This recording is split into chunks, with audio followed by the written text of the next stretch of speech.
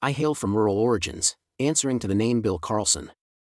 My educational journey led me through a 2-year stint in animal husbandry, with aspirations of owning my own feed store and building a family nest. Upon completing my studies at community college, I joined hands in matrimony with my lifelong flame, Janice.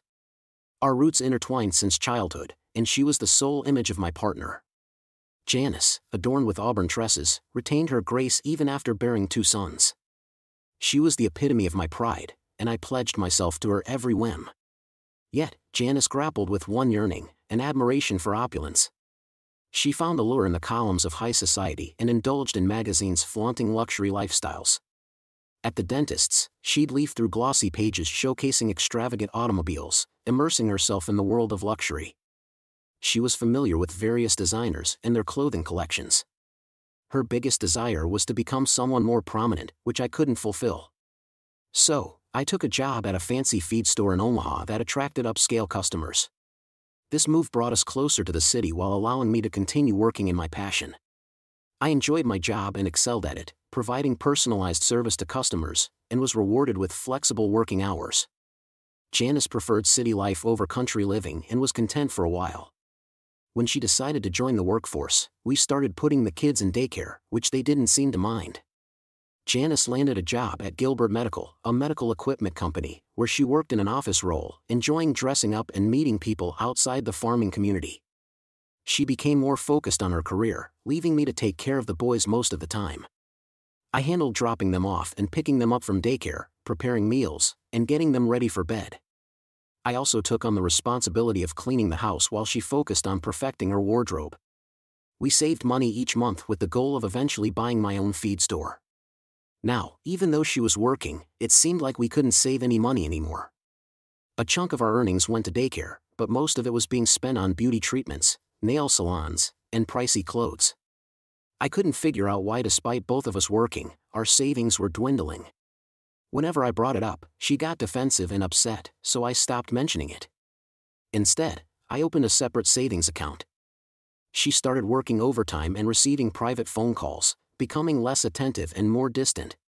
She started talking about getting a newer, fancier car and even mentioned breast implants.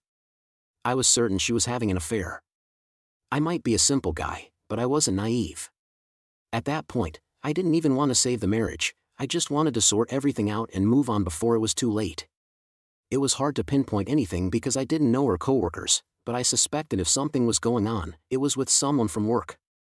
I had a couple of good coworkers, Roy and Freddie, who weren't highly educated but worked hard.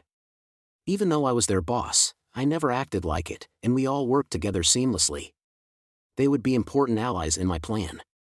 I noticed that on Wednesdays, Janice would dress up in fancy lingerie and her best clothes. She started taking longer to get ready for work, which gave me an opportunity to put my plan into action. I informed my coworkers about what was happening, and they agreed to cover for me with deliveries and appointments. I parked near the entrance of the Gilbert Medical Plant parking lot, using the time to catch up on some reading.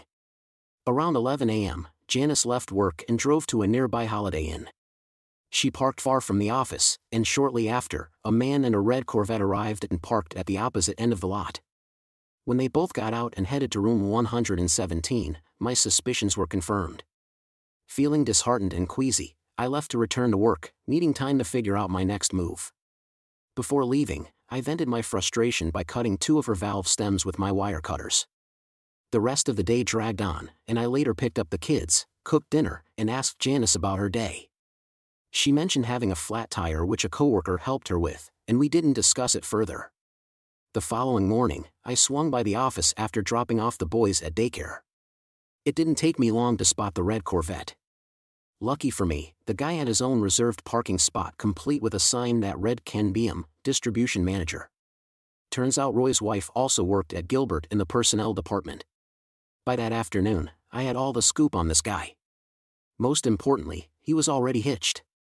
He'd even caught flack for making inappropriate remarks to a coworker and had some issues with his expense accounts. I scored his address, phone numbers, cell phone digits, and even his SSN, but I had no clue what I'd do with all that intel. 8 years married, his wife's name was Amy. We put in a solid day's work, and Roy, Freddie, and I managed to squeeze in a cold one before I had to pick up the kids. I still wasn't sure what my next move would be, but I had a feeling it would all come together soon. Trying to keep calm and think logically, but I was getting angrier by the day. Sometimes I'd catch myself silently tearing up, feeling broken like I couldn't fix myself. Living with Janice was getting tougher by the minute. I just wanted out. Got another stroke of luck the next day when I remembered March Gilbert, one of my top clients, was the wife of the company president at Gilbert Medical. Never met the guy, but March and I clicked. I made sure to butter her up, thinking maybe I could use our friendship to my advantage. That's when March's daughter, Cindy, popped by. She was in her last year of vet school. March went off to do some barn work, and Cindy and I shot the breeze for about an hour. Enjoyed the chat, felt a bit guilty afterward, but it faded fast. Spent the weekend doing some welding in the garage. I crafted a small flat steel piece and attached 4 sturdy points to it using concrete nails, making sure they were tough and unyielding. The plate measured about 6 by 6, and it marked the beginning of my revenge plan through some well-deserved harassment. Caught sight of March on Tuesday. I was kind of down while unloading the order, not my usual chipper self. Caught her attention. "Bill, what's up? You seem off today." "Got some personal stuff, March." "Sorry, I'm not great company right now. Let's grab some coffee and talk about it." We headed back to the house and settled in the kitchen. It looked like something straight out of a fancy magazine with all that stainless steel and granite. I thought to myself, Janice would flip for this. March put the coffee down, leaned in, and asked, "So how can I help you, Bill?" "Honestly, March, I'm not sure. But maybe talking it out will help. My wife, Janice, works over at Gilbert Medical, and I think she might be getting pressured into something she doesn't want to do with one of her bosses. Problem is, I can't prove it." "What makes you think that's happening?" "Just little things. But last week, I caught them both hanging out at the Holiday Inn. Janice doesn't know I know, and I'm struggling with how to bring it up. I don't know if she's feeling obligated or if she's into it. Our family life's taking a hit, and she doesn't seem to care much about us anymore. She's keeping it all hush-hush, and that's what really bugs me." "Who's the guy?" "I think his name's Ken Beam. I ain't sure if Janice works under him or if they're in different sections of the plant. Never laid eyes on the guy. You want me to see if I can lend a hand?" I hesitated a bit and dropped my gaze. "If there's a chance to handle this quietly, count me in. But I ain't looking to stir up a hornet's nest." "All right. Let me suss it out. See you next Thursday with those oats." I thanked her. Then, as I was getting ready to split, I asked, "Where's Cindy?" "Back at school. She'll be home this weekend. Why don't you bring the boys up so she can meet them?" Well, this turned out better than expected. I reckon Janice won't mind if I take the boys out for a bit. Could be a good weekend. Next morning, it's raining cats and dogs. Janice is all decked out for her special day again, and I just kept quiet, watching her. After dropping off the kids at the daycare, I swung by work. The guys were all set to cover my morning shifts. Roy was going to use my truck to make the deliveries and log everything. I just needed to sign off once I got back. Freddie brought his cousin's van, and I loaded a floor jack in the back. We attached my steel plate to the lift of the jack. Once the trucks were all loaded, and they took off for their deliveries, I headed to the Holiday Inn, right on schedule. Janice pulled in and parked in the same spot as before. Ken arrived a few moments later, parking in his usual spot. Once they went into the room, I gave them about 10 minutes to get settled. Then, in the pouring rain, I hauled the jack out of the van and wheeled it down to Ken's car. I slipped the jack under his ride and cranked it up. It only took a hot minute before I heard that satisfying pop as the nails punched through the oil pan. I lowered it back down and headed to the back of the Corvette. Within seconds, I heard those same pops hitting the fuel tank. Oil and gas started gushing out like crazy. I grabbed the jack, hightailed it back to the van. Whole shebang was done in under a minute. Took a stroll over to Jan's car and sliced up 2 valve stems. Again, with that, I was ready to roll. Cruised past Ken's ride, flicked the lit cigarette out the window, and took off. Glanced in my rearview and caught sight of the flame shooting up, followed by a bang as I left the lot. Felt a weight lift off my chest. Janice rolled in from work a bit late, skipped supper, and crashed straight into bed. I hung out with the boys for a bit, got them cleaned up, and tucked them in. Ended up crashing on the couch myself that night. Come morning, Janice stayed in bed. While I got the boys sorted for daycare, we chowed down on breakfast and hit the road. She didn't budge, didn't say a word. I didn't pry, noticed her car wasn't in the driveway around 9 a.m., just after we loaded up all the trucks. I got a visit from Lieutenant John Fritz. He seemed all right. He asked me about my work schedule the day before, just the usual deliveries, nothing out of the ordinary. Well, I wanted to know what I was up to around noon. I grabbed the delivery logs from the day prior and spread them out, showed him each stop, the goods dropped, the unload time, and my initials. He smirked a bit. "That's one heck of a log," he said. "You guys do this kind of thing every day. Want a peek at the logs from the past month?" He shook his head and grinned, left me wondering if that was a good sign or not. "Got something you want to spill?" It took a bit of prodding, but he finally spilled the beans. Apparently, there was a car wreck at the Holiday Inn over in East Omaha yesterday, and they're trying to piece together what went down. Why me though? Well, turns out another car nearby had its valve stems sliced, and guess whose car it was? Your wife's. They're wondering if it's just a crazy coincidence or if there's more to it. First off, I have no clue why my wife's car would be at the Holiday Inn, and secondly, what's the deal with her car being connected to the wreck? Oh, her car belonged to a colleague she had a lunch meeting with.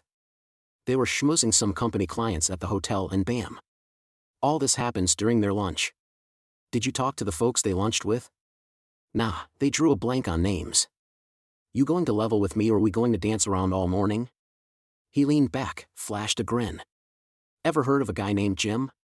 Never crossed paths with him, honest truth. I'll take your word for it. He grinned again. Hate getting mixed up in domestic stuff, so let's hope I don't gotta swing by again. Here's my card, give me a shout if anything else pops up. All right, he shook my hand. Hate to drop this on you, let me know if you need anything. All right. As he walked off, I mumbled, thanks, but you didn't really tell me squat. Time to connect the dots. Got home after work, and Janice's ride was parked in the driveway. She was chilling, dinner ready. Said she wasn't feeling great, so she called in sick. Still didn't spill about what went down, so I let it be. She hit the hay early, and I took care of the boys once more, crashing on the couch. Next day, she was up and about, getting ready for work when I left with the boys for daycare. After dropping them off, I swung by the doc's office and asked for an STD check. Friday at work was just like any other. Got home, and Janice was there again. After dinner, I suggested taking the boys to one of my customers' farms the next day, asked if she wanted to join. Knowing she'd likely pass, she mentioned having shopping to do, so I let it slide. Didn't matter to me if it was shopping or a date, same outcome either way. Saturday with Cindy and the boys at Gilbert's Ranch was a blast. We had a blast all day long. March whipped up an amazing lunch. Didn't want it to end. Cindy clicked with the boys, and they seemed to dig her too. Mr. Gilbert wasn't around. So, I still missed meeting him. March didn't bring up our previous chat, and Cindy seemed clueless about it. Hated to head home, but we had to. Janice didn't ask a thing about our day, didn't seem interested. Boys tried telling her about their adventures, but she tuned them out. Gave up after a while. She did wonder why I wasn't sleeping in bed anymore, so I told her work stuff had me tossing and turning. That was that. Rest of the week was business as usual. Noticed she didn't do anything special on her usual day. Figured she called off the truce. Was cool with me cause I had a ton of work piled up. Swung by a divorce lawyer I'd heard about, got some pamphlets and forms. All back to normal till next Wednesday. She started her day with a morning shower, then took extra care with her hair. She had on some new black sultry lingerie, and a fresh scent of perfume lingered around her. Even her shoes looked brand spanking new. I made sure not to get caught staring and hurried out with the boys. Knew for sure it was going to be a date day. Dropped the boys off, swung by the plant, checked out his parking spot. A shiny new Porsche was parked there. Quickly noted down the license plate and dashed back to work. The guys were just as hyped about this new development as I was. We blitzed through the morning deliveries, tweaked the logs a bit. Figured John Fritz might see through it, but went ahead anyway. Had a nice long lunch break. Roy kept up with the deliveries while Freddie swung by the pool supply store, grabbed some big bottles of hydrochloric acid. I wanted to have lunch with John Fritz. When I walked into his office with pulled pork sandwiches and fries, he gave me a weird look. Said hi, sat across from him. He knew something was up, grinned like a Cheshire cat. Told him I thought we could grab lunch together and he could fill me in on the car damage case. Had to keep him occupied for about 2 hours. It was going to be a stretch while I played nice. Freddie was down at the Holiday Inn parking lot, found the Porsche, and drenched it in acid. Trunk, fenders, deck, even the leather seats and floor mats. Sprinkled some mothballs in the gas tank for good measure.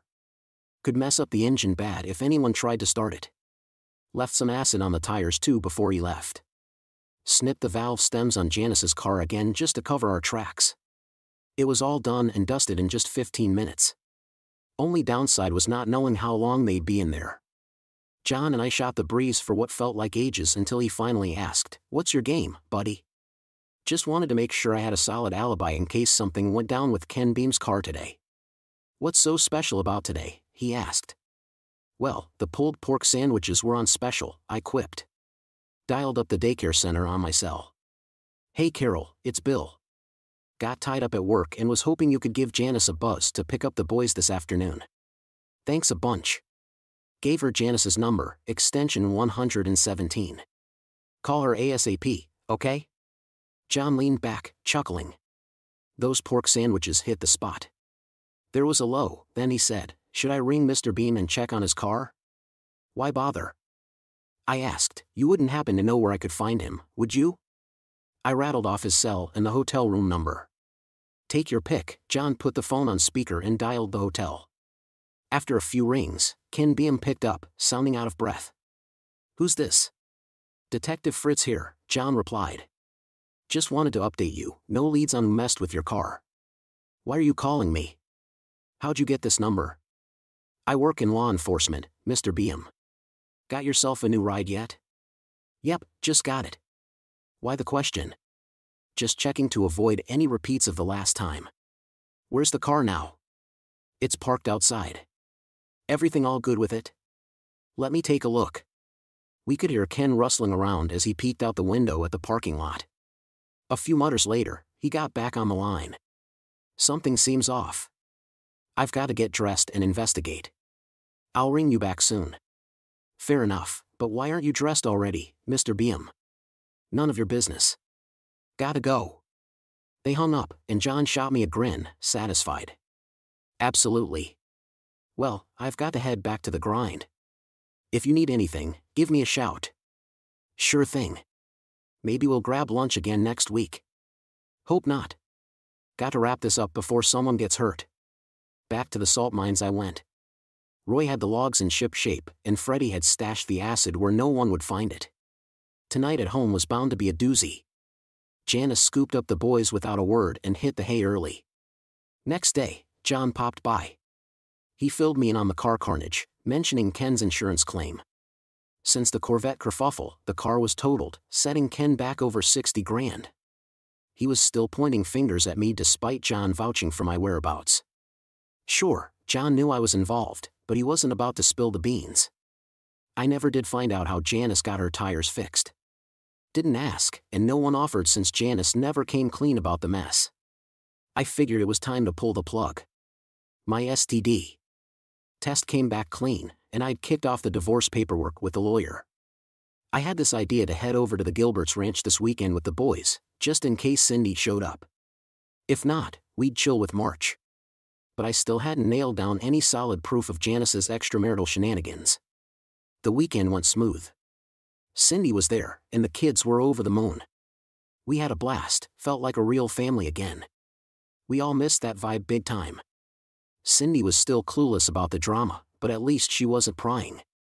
Before I split, March gave me a reassuring pat on the back and said, "Everything's going to be all right."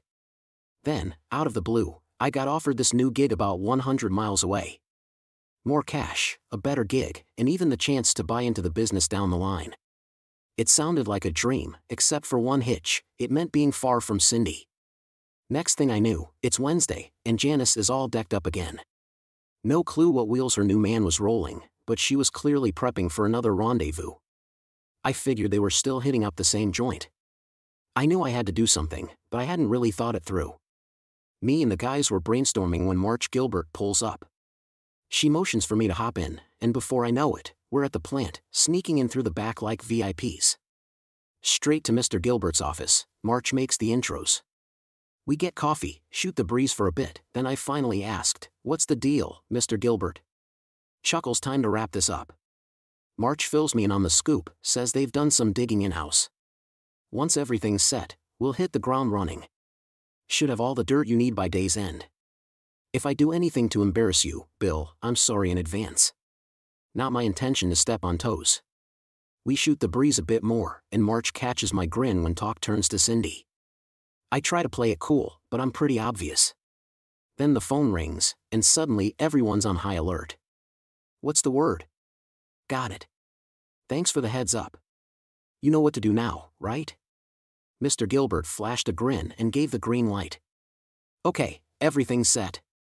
Let's kick things off. Your wife and Ken are holed up in their usual spot at the Holiday Inn.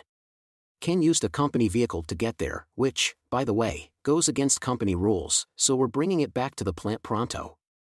Hate to break it to you, but it seems like your wife's got a couple of flat tires again. Seems like it's becoming a bit of a routine." He put the phone on speaker and punched in the room number. "Hey, Ken, it's Mr. Gilbert. Sorry to bug you, but we need to have a serious chat." Ken stumbled over his words a bit. Yeah, sure. What's up? How'd you even get this number?" "That's not the point, Ken. What matters is that our legal team's been tipped off about a possible harassment issue. I need straight answers here, buddy, so listen up. Is there a female employee there with you?" There was a pause, some murmuring in the background. "Yes, sir, there is." "Is she there by choice, or is there any kind of pressure from you?" "No, sir. Not at all, sir." "So, it's all consensual?" "Yes, sir. Absolutely. Everything's consensual." "Fantastic. I see, thanks for being straight with me on this. We'll draft up a statement to clear this up. Now, can I speak to the young lady?" After some commotion, Janice got on the line. "Sir, what can I do for you?" "Janice, did Ken coerce or threaten you into coming with him?" "No, sir, he didn't threaten me." "That's good to hear. So, the closeness was consensual, and you didn't feel pressured at all, is that right?" After a pause and some chatter in the background, Janice spoke up again. Yes, sir. It was consensual." "Great to hear. When you and Ken get back to the plant, we'll have those statements ready for you to sign. Ken, can you hop back on?" How'd you know my name?" "Don't sweat it, Ken. Not important. Just head back to the plant so we can square this away with the legal team." He ended the call with a grin. "March, why don't you take Bill out for a bite and swing by later? The legal folks should wrap things up by then, and we can all move on with our lives." Lunch was fantastic. I struggled to contain my gratitude, but I couldn't thank her enough. Eventually, March convinced me to seal our lips about the whole ordeal. She also made me vow not to breathe a word to Cindy. It was a promising sign. I filled March in on the job offer, and she was happy for me and the boys back at the plant. Post-lunch, I snagged notarized copies of Ken and Janice's statements. They both swore up and down that their extramarital affairs were consensual. The legal crew assured me it was enough ammo for my lawyer to fire off the divorce papers. Ken and Janice got the boot. Their desks were cleared out before they even showed up, and they were shown the door. Unfortunately, they didn't have wheels. March let me borrow her car and said I could return it the next day. I dropped off the paperwork at the lawyer's and got extra copies made. One set was for Ken's wife. Then I hit the bank and closed our accounts, squared off the credit cards, and then I rang up the utility companies to cut off services by Friday afternoon. Swinging by John Fritz's, I gave him the update. He chuckled.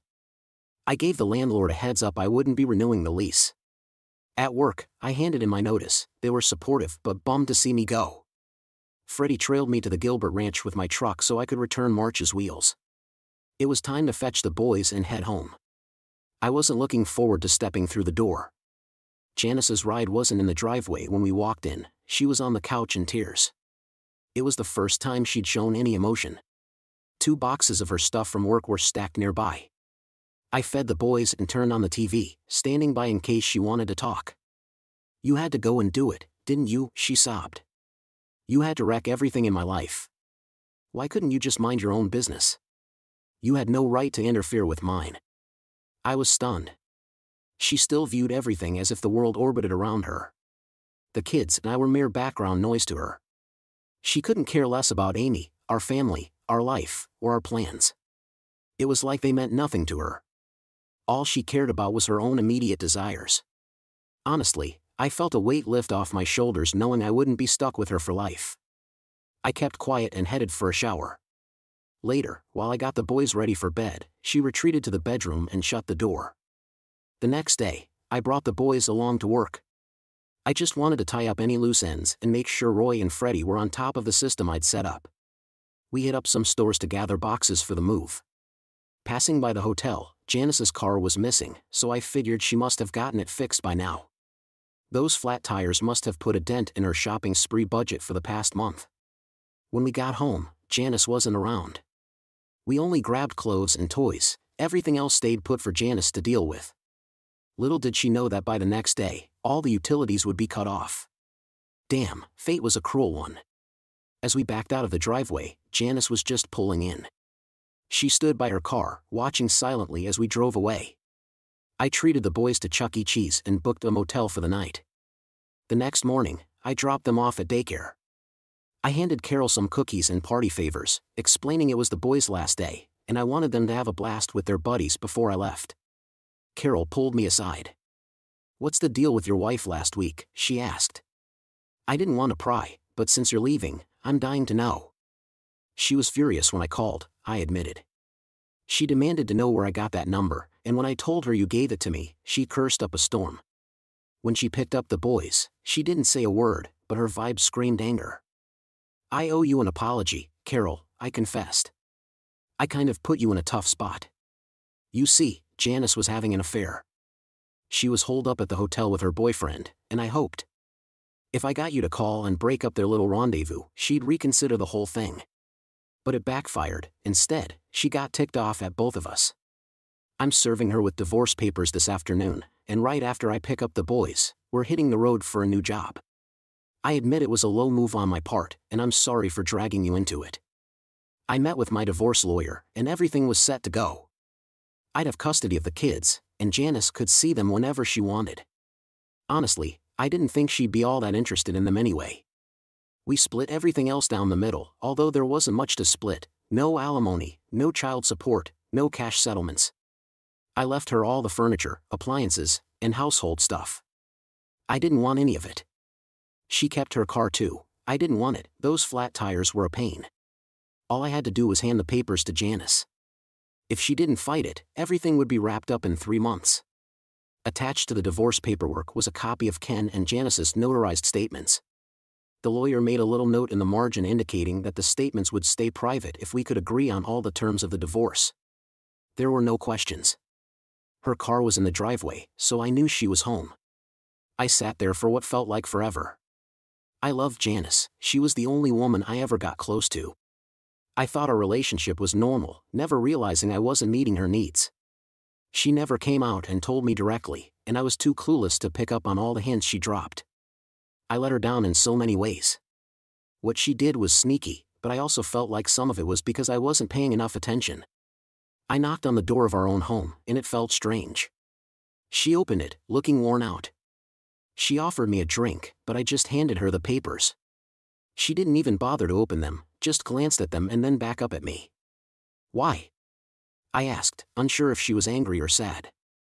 After a few moments, she finally spilled it out. "He smelled like cologne while you smelled like dirt. He wore fancy suits while you were in jeans. He dined on lobster and steak while you settled for ribs and burgers. He strutted around in a designer coat, but yours was a workman's jacket. He drove a fancy car, but you were content with your truck. His nails were always clean and polished, while yours were perpetually grimy. He had a prestigious job, while you were just a country boy. Is that enough for you? I could keep going all day if you want. I was hoping for a life that you couldn't give me," she continued. "I'm sorry we got married, Bill. I married you for the wrong reasons. I thought you could rescue me from my family, but I didn't think ahead enough. I'm truly sorry for that, but I can't change how I feel. I love our kids, but I regret having them. It sounds awful, but I don't seem to have that maternal instinct. I thought finding someone who could fulfill my dreams would make me happy, but it just made me more dissatisfied with where I am now. I owe you an apology. I didn't tell you the truth. I regret not being a better mom to my kids, but I'm not sorry for going after my dreams and searching for something more. What about her spouse? What about your partner?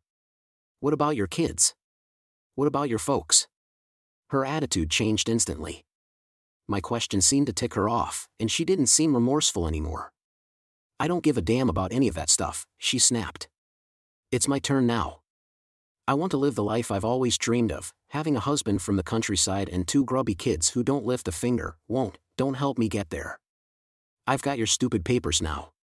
Just get out so I can move on with my life. Well, that made things simple. I just turned around and walked out. When I picked up the boys, Carol offered to make more calls if I needed. I contacted the utility companies and told them to hold off on disconnecting until the end of the month. I felt a twinge of pity for her. I suppose the divorce was finalized in 3 months. I never heard a peep from Janice. The attorney said everything went according to plan. My new job was fantastic, though I missed out on the opportunity to buy into the business. Someone else snagged it along with a chunk of prime land. My boss mentioned they were turning it into a horse breeding farm. My position was secure, but my chance at owning my own place took a hit. 2 weeks later, construction began next to the feed store. We were all curious about what was being built, and eventually one of the guys asked the site engineer. It turned out to be a veterinary clinic specializing in treating large animals. I found that intriguing, but I shrugged it off as wishful thinking. They managed to erect the entire building in less than 60 days. The new owner was expected to arrive on Saturday. On our way to grab some lunch, the boys and I swung by for a look. I was a bit curious. Out of the blue, both boys started yelling, "Cindy! Cindy!" and lo and behold, there she was, looking better than ever. In the beginning, March stood beside her faithfully. Cindy had achieved her dream of becoming a veterinarian and had ambitious plans to breed show horses while managing a thriving large animal clinic. While she gave the boys a tour of her new facility, March and I caught up on old times. Later, we all enjoyed lunch together, during which Cindy shared her excitement about constructing a new home on the property to be closer to her work. As we headed home that evening, the joy on our faces was undeniable. 5 years later, Cindy was flourishing, nurturing beautiful horses and overseeing a highly successful clinic. Meanwhile, I had just inaugurated my 6th feed store. Our family had grown, with the boys now having 2 little sisters whom they absolutely adored. Every weekend, our home was filled with visits from my mother-in-law, March, and Mr. Gilbert, whose first name remained a mystery. However, noticeably absent from these gatherings was Janice, who never seemed to find the time to visit the boys.